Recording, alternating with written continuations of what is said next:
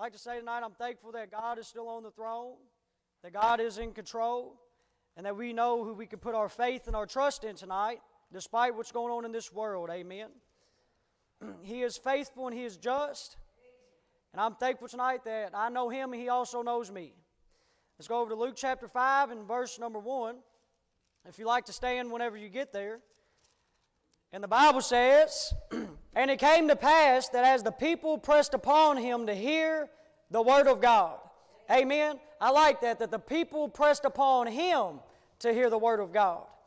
He stood by the lake of Gennesaret and saw two ships standing by the lake, but the fishermen were gone out of them and were washing their nets. And he entered into one of the ships, which was Simon's, and prayed him that he would thrust out a little from the land. And he sat down and taught the people out of the ship. Now when he had left speaking, he said unto Simon, "Launch out into the deep, and let down your nets for a draught." And Simon answering said unto him, "Master, we have toiled all the night, and have taken nothing." Now I want y'all to pay really close attention to this word. "Nevertheless, at thy word, I will let down the net." Dear Lord and Heavenly Father, we come to you once again in the sweet and lovely name of Jesus. Father, I ask you, Lord, to put your hand upon this message. Open up the hearts and the souls and the minds of these dear people, Lord. Pray, Father God, that you'd bless this church and allow this to be a church that flourishes for your praise, honor, and glory. Put your hand upon this church. You said that we have not because we ask not. Help us, Lord, to get along with you in our prayer closets, to study, Father God, and to get closer to you each and every single day. I want to know more about my Jesus. I want to know more about my Lord. And I'm thankful tonight, Father, you've given us a book that we can learn more about you and what that you approve of, Father. And I pray, Lord, that you'd approve of all worship tonight. Bind back the spirit of pride and anything that may hinder this service. In Jesus Christ's marvelous name we pray. Amen. I'd like to preach on tonight with the Lord's help is Nevertheless Christians. I want to start a little 3-part series tonight. And I want to preach on that word in a few different spots in the Bible. This Wednesday, next Wednesday, and the Wednesday following on using the word nevertheless. Amen. Nevertheless Christians. And then the second one be... The second part will also be on nevertheless Christians, and the third part on a nevertheless God. Amen. I'm thankful tonight that we serve a nevertheless God that will never leave us and never forsake us. But back to the text tonight in Luke chapter 5 and verse number 1. I want to focus on verse number 5 for majority of the text. And it says, "And Simon answering said unto him, Master, we have toiled all the night and have taken nothing. Nevertheless, at thy word I will let down the net." So starting off tonight, I'd like to preach on nevertheless people that have followed after our Lord Jesus Christ. He is worthy to be praised, and He is worthy to be worshiped, and He is worthy to be honored. Nevertheless, what's going on in mine and your life. But a lot of times we get distracted by the cares and by the trials and the tribulations and the toils of this life. And when the wind is contrary and the waves are contrary, sometimes we like to throw in the towel. And we like to think that God is no longer on His throne and we serve this little g God. But I want to tell you tonight that God is still on His throne, despite what's going on in your life, despite what's going on in the church, and despite what's going on in this world. Nevertheless, God is on His throne. Even though there be a hell, nevertheless there's a heaven. Even though there be evil, nevertheless there's good. I'm thankful tonight that we serve a God that also we have a contrary to the evil things of this world. We don't always have to look down, Christian. We can look up, for our redemption draweth nigh. I'm thankful tonight that God never said in His word that we had to look down. He told us to look up. God never told us in His word that we have to worry. He said, casting all of our care upon Him, for He careth for us, and that He's a friend that sticketh closer than a brother, that He's with us all the time. But I want to tell you one thing tonight, Christian, that the Bible tells us that offenses must come. Do you know what that means tonight? The stumbling blocks must come. Trials must come. Tribulations must come. Gossipers must come. Evil must come. That's what the Bible tells us tonight. But we can have a heart that is prepared when them things come.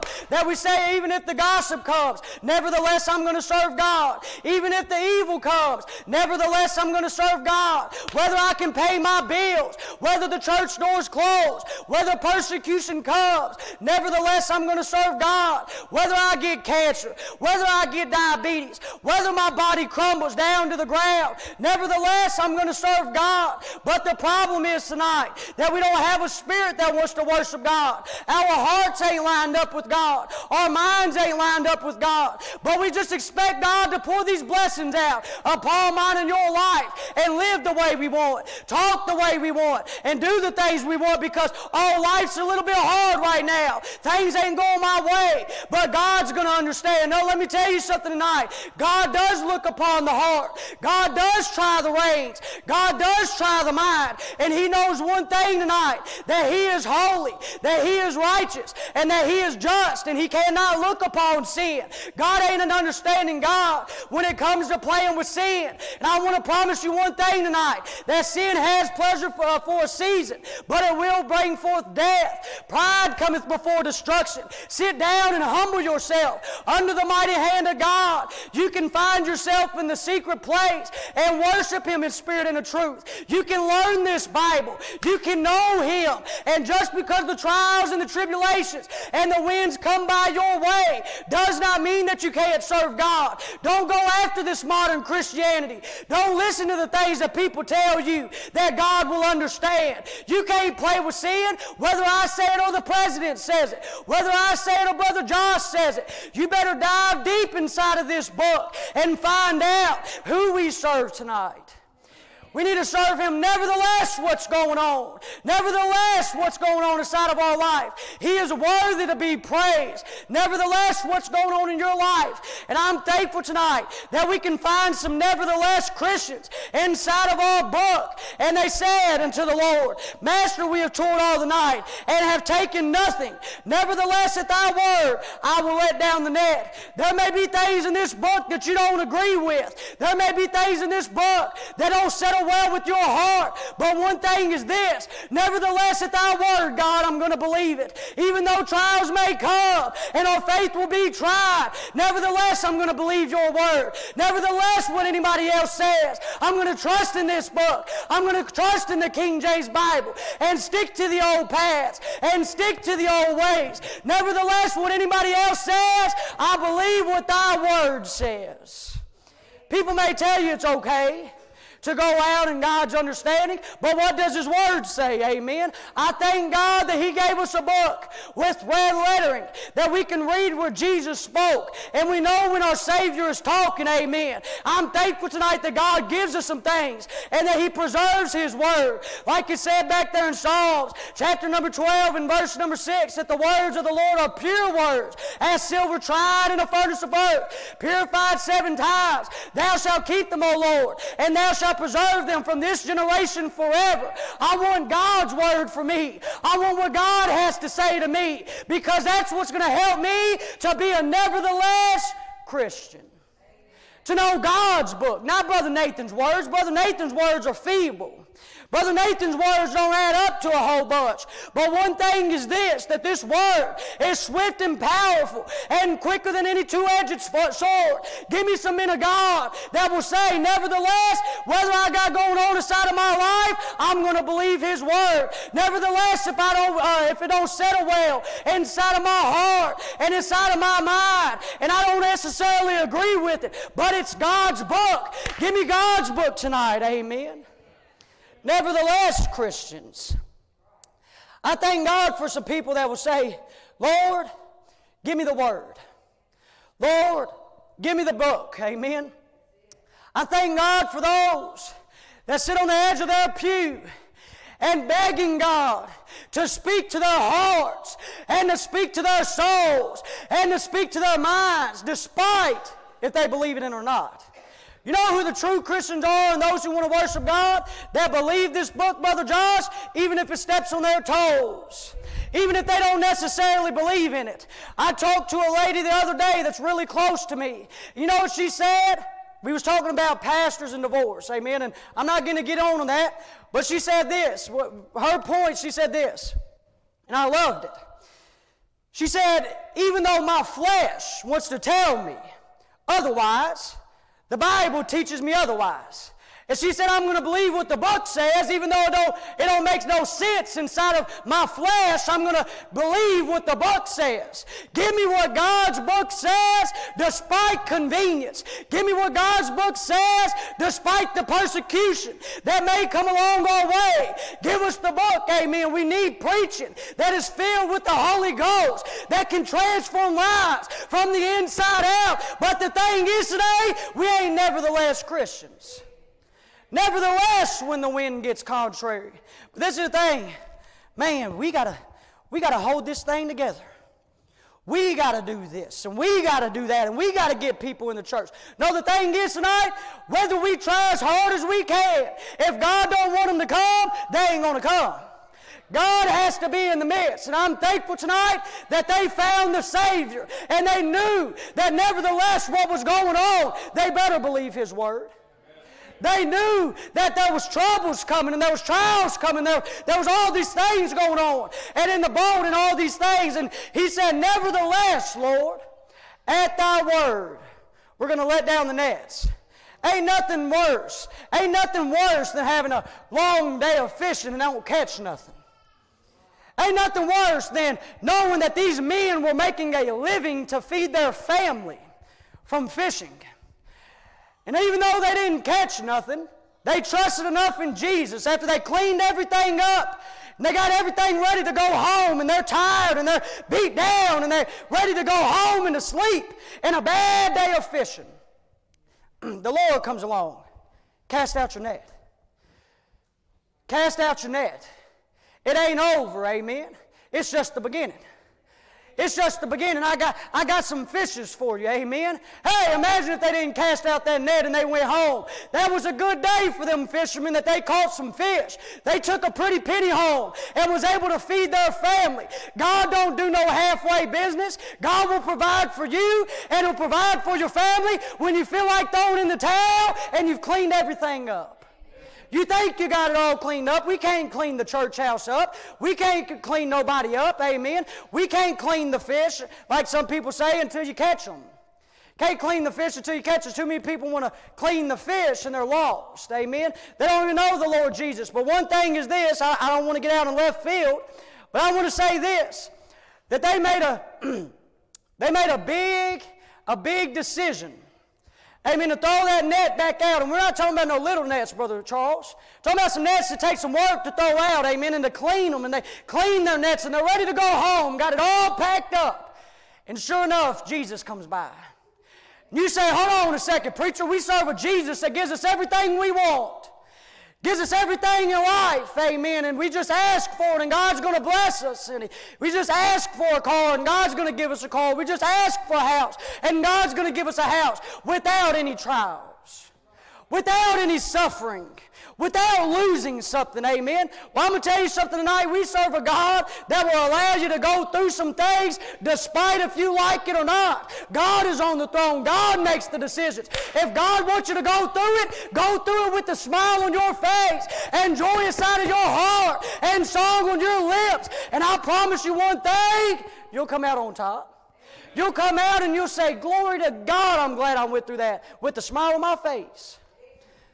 Now, oh, Lord, my goodness. I got a witness to another one. I've already witnessed to 49 this week. My goodness, this is horrible. Do it with the smile on your face, amen.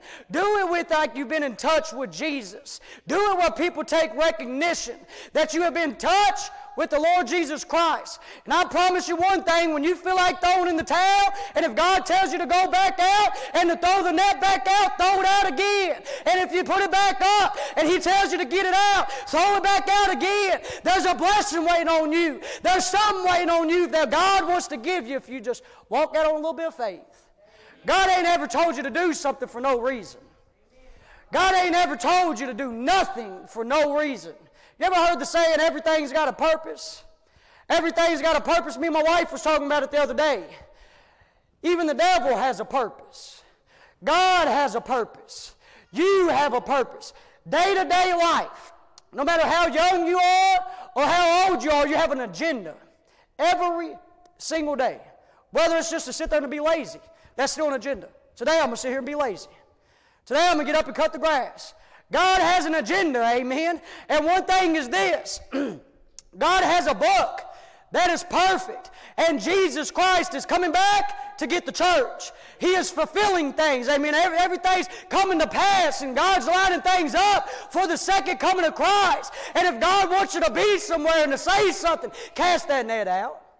Cast that net out and just do what God tells you to do, despite what you feel, despite what's going on in your life, amen. I want to say this tonight too. Imagine if Jesus, when he was going to Calvary, knew that he was going to hang upon that cross and take lashes upon his back and a crown of thorns upon his head, Brother Josh. And he said, you know what? It ain't convenient. I'm going to throw in the towel. It ain't convenient. I'm going to call 12 legions of angels. We don't serve a Jesus that just went the convenient route, brother. He said, though they persecute me and they talk about me, nevertheless I'm going to die for them. Nevertheless I'm going to ascend up into heaven for them. Nevertheless I'm going to come back and get the church because I love them tonight. What a nevertheless Savior that we serve. Got a bunch of Christians that, oh goodness, it ain't convenient. It ain't convenient. It wasn't convenient for Jesus to die for you. It wasn't convenient for Jesus to take a crown of thorns upon his head for you. And we got this convenient Christianity that never says, nevertheless, I'm going to keep going. I'm going to go home and ball up in a corner and listen to some prosperity preacher that makes me feel better. Amen. This Bible from Genesis to Revelation is full of a book that is full of bloodshed, full of misery, full of depression. But I'm thankful today, nevertheless, it's full of joy. It's full of love. It's full of a sound mind. It's full of a God that said he'll never leave you nor forsake you. It's full of a book that tells us about men of God that went through things, but they were still nevertheless Christians. What do we stand on tonight? We stand on the gospel of Jesus Christ, a firm foundation that ain't found upon the sand. So he is worthy to be praised, nevertheless, if you feel like you're sinking. Nevertheless, if it feels like the waters are getting contrary and you're swimming in the deep end and you can no longer touch bottom and you start scraping the bottom of the barrel, God keeps on supplying. God keeps on supplying. Nevertheless, what goes on in life, if we're living for him, he's the supplier of all of our needs. Despite if we have clothes on our back and shoes on our feet and a roof over our head, he is worthy for us to be nevertheless Christians. Though we be low in number, you didn't come here for me. Coming to get in touch with God, and God will supply our needs. God will send us workers. But the thing is tonight, we must believe it. We got to realize that offenses must come. Stumbling blocks must come. You say, well, why must they come? We serve a God of love. There's an adversary that is seeking to kill and to destroy the church. And he's got an agenda behind this thing. Offenses must come. There is still flesh wrapped around me and you. We still live in the body, amen. We still live in a sin-corrupt world. Man is going to fall short of God's glory. Man is going to fall short of mine and your standard. Nevertheless, we can still be on fire for God.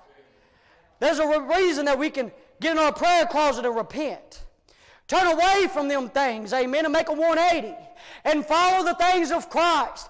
I talked to dear brother Herschel Duncan the other day, and he said, brother, you want God to be in your services? I said, yes, sir. He said, I'm going to give you a piece of advice. Get the worldliness out of the sanctuary and watch God show up. Hey, let me tell you something today. Sometimes we got to listen to advice. Sometimes we got to listen to constructive criticism so we can grow closer to God. Nevertheless, what we feel, surround yourself around men that's got wisdom. Surround yourself around women that's got wisdom. Though they may be boring, they've been through some things that could teach me and you. Sometimes it may be boring to listen to a conversation. But one thing is this, maybe you can learn something that will help you along life's journey, amen. I thank the good Lord when somebody brings something to my attention to help me to grow closer to him. Bring it to me, amen. I ain't going to look down on you. I want to grow closer to God. I'm still teachable. I'm still humble. But pray that we can all stay that way so that God can use us. Though we serve a God that is loving and merciful and just, nevertheless, he cannot fellowship with sin. He cannot fellowship with sin. No amens on that one, amen. Amen the whole time, but no amens on that one. He can't fellowship with the sin that dwells deep down inside of our hearts, amen. To be a nevertheless Christian, you got to realize today you got to choose whom you serve. You say, hold on a second, preacher, I serve God. Do you walk it out? Do you live it out, amen? That's a question me and you got to ask ourselves. We need to examine ourselves. Examine me, O Lord, like the Bible says back there in Psalms, chapter number 26 and verse number 2. Why was there great men in the Bible? They said, God, though I be thrown in prison, nevertheless I'll serve you. Though I be shipwrecked, nevertheless I serve you. They didn't say, God, I'm going to throw in the towel. So-and-so said my hair's too short. So-and-so talked about my dress this week. I didn't like the way the business meeting went. Let me tell you something today, Christian, dive deep down inside of this Bible. There is true trials. There is true tribulations that has overtook man, and all they can do was lean upon God. But you want to know something? We got a solution to it all. Man, I'm sick. I'll go get some medicine. Where's God at in that? Oh, man, I got something. I looked up the other day. I had this little bump pop up on my hand. I didn't pray for it to go away. You know what I did? I looked it up on Google. Looked it up on Google what it was I had to get rid of. It was an abscess and I popped it. Amen. I'm telling you this today. We got a lot of things inside of this world that can make us lean upon medicine, make us lean upon drugs, make us lean upon the social media and the president and the doctors more than we lean upon God. And we want to be nevertheless Christians inside of America that's got everything we need right at our fingertips. The Bible talks about those that give their children good gifts. Gives them good gifts, but they're evil. Evil people even know how to give good gifts. Evil people can give you $1,000. Lost people can give you money and help you a little bit. But one thing is this: there's a God that can only help your soul like no other man, like no other woman, like no church, amen. There's a great God. There's a marvelous God that loves us tonight and cares about us tonight and wants to help us to be a nevertheless Christian. Let's go to John chapter 16 and verse number 1 for just a second. John chapter 16 and verse number 1. Give us some nevertheless Christians, amen. Let's pray for some people with the backbone. Let's pray for some people that will stand bold on the gospel of Jesus Christ. You have not because you ask not. Let's pray for some prayer warriors. Let's pray for God to fill this church up with the Spirit. The Bible talks about the Holy Ghost, Brother Charles, and the Holy Spirit, but it also talks about a filling of the Holy Spirit. I'm not talking about filling His presence like feel, like a touch. I'm talking about filled up like a cup. A filling, amen. Hey, for me and you to be a nevertheless Christian, we got to be filled with the Holy Spirit of God Almighty. The Holy Spirit don't play around with sin.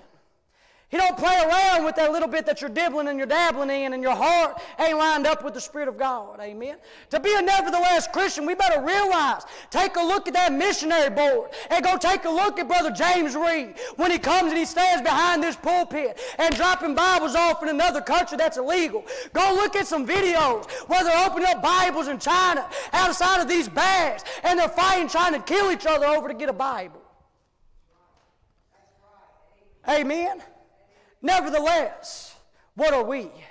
Nevertheless, where do we stand? Amen. Lined up to this book. Let's judge ourselves to this book. Not judge ourselves to Brother Jack Hiles. Not judge ourselves to Brother Charlie Jones. Not judge ourselves to Brother Nathan McCoy.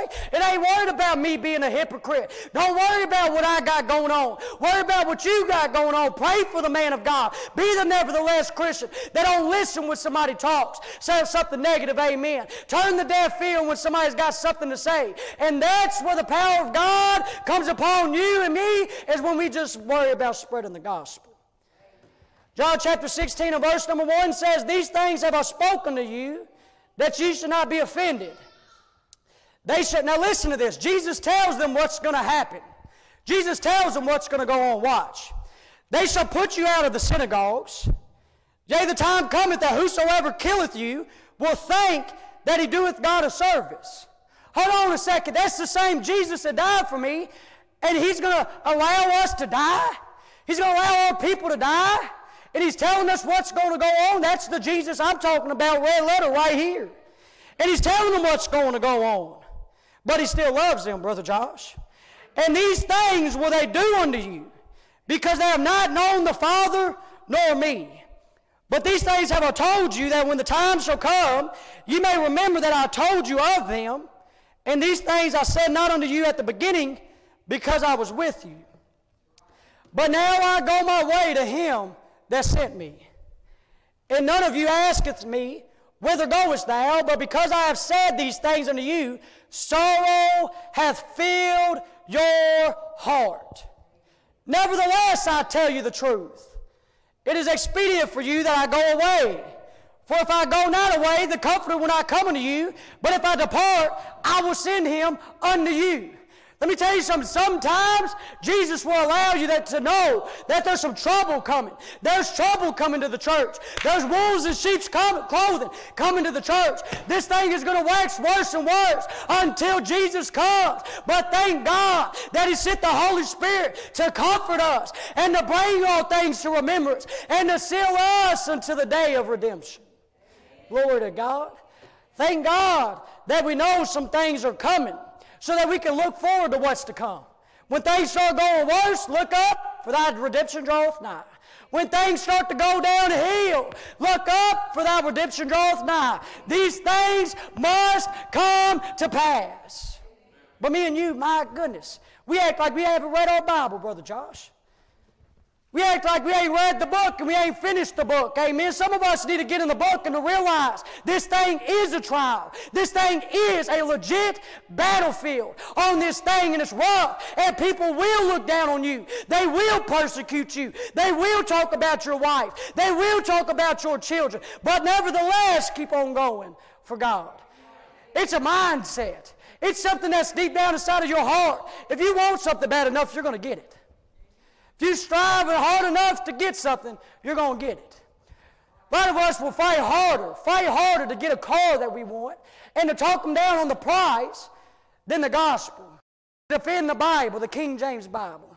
A lot of us will fight harder to get a good deal on something. Oh, give me a good deal. I've been trying on it. I've heard several people talking about books and talking about this, and there's something they like that so-and-so got. And they'll tell me, every time I see them, I'm working on them. I want that.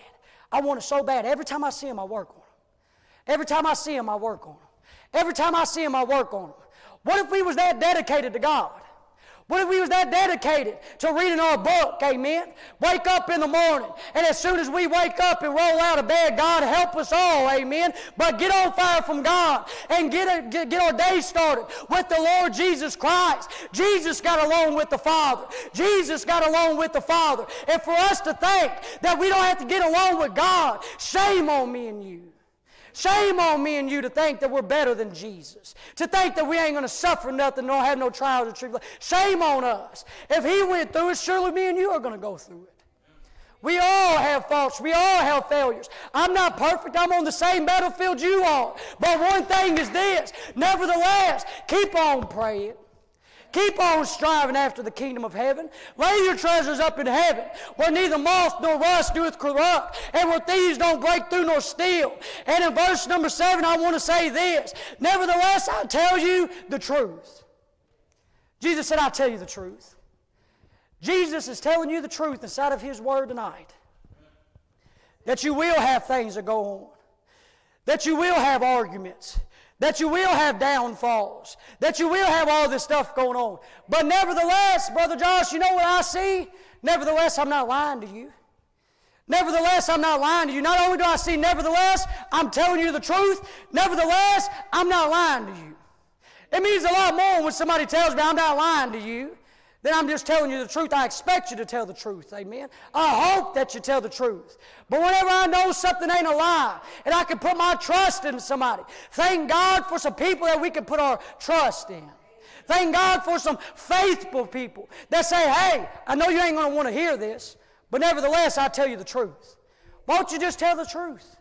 Won't we just tell the truth with what's going on? You ain't hiding it from God. All you're doing is running and running and running farther and farther and farther away from God.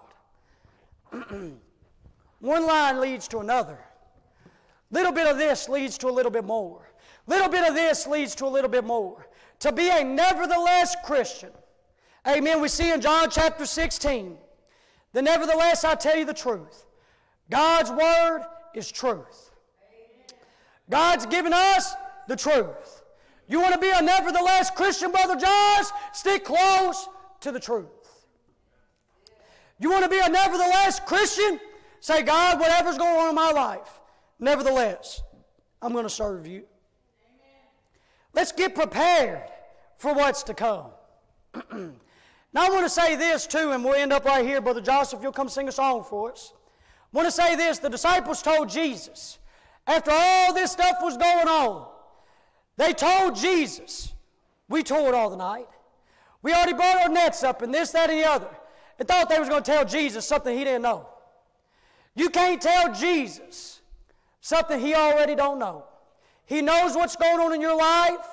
Don't throw it down and say, God, I got this going on, I got that going on, nevertheless, I'm going to serve you. How about we just do it, amen? How about we just be about the Father's business and get something done for God tonight? If you're here today and you're lost and you don't know Jesus Christ, or if you're watching by the way of Facebook, for whosoever shall call upon the name of the Lord shall be saved. And that if thou shalt confess with thy mouth the Lord Jesus, and believe in thy heart that God hath raised him from the dead, thou shalt be saved. Though you be a drug addict, though you be a liar, though you be a sorcerer or a whoremonger, though you've been in and out of jail, though you've been in and out of prison, though everybody looks down on you, nevertheless, there's a God that loves you despite all of your sin. He'll pick you up, dust you off, and use you a little bit. Brother Josh, I've seen young people in the ministry that just got saved or maybe just got inside of the book and know more Bible than people that's been in it for 10, 15 years. Been in it for about a year or two, amen. They'll tell you, amen, they'll tell you some things and they know some things. You talk to some people and they barely even touch the book. But they're Christians and there's nothing wrong with leaving your Bible in the pew if you got one at home, amen. But I'm going to tell you this. Talk to Christians. Where's your Bible at? I leave it in the church pew. Leave it in the church pew. True conversations. Life comes along, stuff gets rough, and trials get rough, Brother Josh. You know what happens when they want to leave church? They got to go get their Bible. Then they leave the church. Imagine the conviction that will settle in, knowing good and well, because you ain't a nevertheless Christian. You ain't been inside of that book. You got to go back to the house of God to get your sword. That should be beside you. That should be deep down inside of your heart. Hide the Word of God inside of your heart that you may not sin against Him. No more baseball stats than Scripture. God, I can't learn the Scripture. I don't got a memory for it. Know all the baseball stats and the football stats and the basketball stats, and remember this from 1972. Remember who did this in 1979, and all these different things, but can't remember one verse of Scripture. Don't tell me you can't remember Scripture and then show me you got a memory, amen. Don't prove to me that you can't remember Scripture. My mind's bad, but you remember everything else. Almost remember a whole grocery list. Amen, but can't remember the Word of God, and you're supposed to be reading every day. Not shame on you. That's not what I'm telling you tonight. But I want to tell you one thing. If you want to be a nevertheless Christian that will finish this thing to the end, get inside of the truth. And when you get inside of this truth, and when Jesus starts to tell you the truth, despite if you like it or not, Brother Charles, if I tell you to this day that there's some things in this book that I don't have to still work on, I'd be lying to you. I got to dive head first into the truth. God, give me truth. Amen. I like that word, truth. Jesus said, I am the way, the truth, and the life. Give me some truth, amen. Tell me something that I need to hear. Give me some things that are profitable for the kingdom of heaven, a kingdom of God, amen. But we're worried about this, that, and the other. But the first thing that should be in my own mind and your mind, and the key word I said right there is should, not like I have it all worked out, but it should be, Brother John or Brother Charles, is this book right here, Brother Doug. That should be the first thing, amen. And while we're sitting here in this pew, or inside of this church, and we're finished up after this, I promise, is this. There's enough people I've seen inside of the church house convicts me, it hurts my soul. Knowing good and well the things that I've heard and I've seen. Knowing good and well that I have a heart for them. And I got a heart for you guys. And want to see us all grow. Not that the Bible says one man esteemeth higher than another. But one man esteemeth higher this day, and then the next day this man esteems higher, and the next day this man esteems higher than another. But I want to tell you this, we're all on the same battlefield. We all got the same trials. We all got the same tribulations. There's times I sit inside of this church, or I sit inside of another church, and I got to sit down. My amen shoes I had on last week, I had to take off. The amen shoes, Brother Charles, that I had on last week, I had to take off and humble myself and sit there with shamefaced, being ashamed of the sin that I'm living in so I could be a nevertheless Christian for God. Not saying amen, even though everybody else is saying it. Knowing good and well that God is dealing with my soul, dealing with my heart, dealing with my mind. And there's people that will sit in the church and got enough bonus and enough confidence to say amen to a message, knowing good and well how they're living at home. Amen, preacher, knowing good and well their heart ain't lined up with the book and want to be a nevertheless Christian for God, lying straight to God's face and want to get something done for Him. Amen. If we confess our sins, He is faithful and just to forgive us of our sins and to cleanse us from all unrighteousness. There's times, me and you, if you say amen to every message, Brother Charles, or anybody else, if you say amen to every message, there's something wrong. You should not be able to say amen to every message that is ever preached. You should be able to, every now and then, if you are inside of this book and you want truth, if you want truth, God will give it to you. And if you're seeking for truth, God will give it to you. Me and you can't say amen every message because me and you ain't perfect without Jesus. Sometimes we got to sit here just like this. Sit there quiet and ashamed of mine and your sin. But until we get ashamed of our sin, Main Cross Baptist Church is not going to grow for the glory and honor of God as long as those that are mocking Him. We can't mock God, amen. We cannot mock God. This ain't a legalistic message. It's a message to help you. Amen. Help me so we can get something done for Him. Be ashamed of your sin. Be ashamed of the filthiness and the corruptness that caused Jesus Christ to have to die upon that old rugged cross. Shame-face it, amen, and bow the head and bow the knee and surrender to God. Dear Lord, our Heavenly Father, we come to you once again in the sweet and lovely name of Jesus. Pray, Lord, you'd bless this dear congregation. Open up the hearts and the souls and the minds of these dear people. In Jesus' name we pray. Amen. 276, Where He Leads Me.